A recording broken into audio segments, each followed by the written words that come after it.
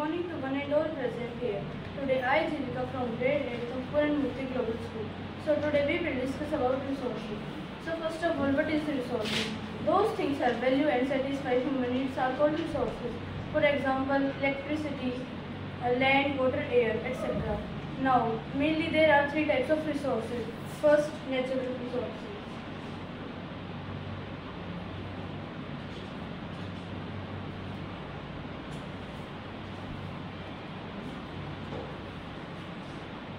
Natural resources are those resources which are drawn by nature and used much without modification. Example, land, water, etc.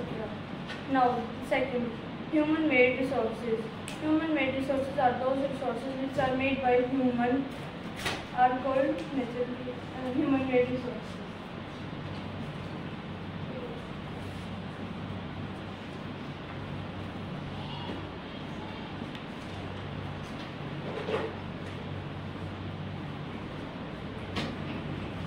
Last is human resources.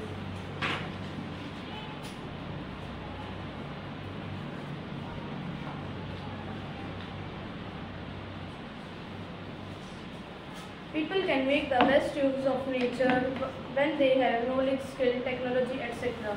For example, relationship, family, etc. Thank you.